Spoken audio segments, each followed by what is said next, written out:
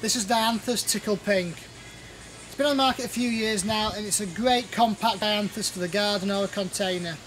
Grows no higher than about 8 inches, 20 centimetres tall, and from mid-spring onwards we'll keep flushing through beautiful cerise pink flowers which will continue all season long.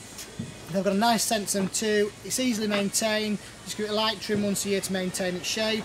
Grow in a container out the front of the border, grow in sun or partial shade. As it's silvery foliage as well, it does prefer well-drained soil, but it performs really well in any garden situation. That's Dianthus Tickled Pink.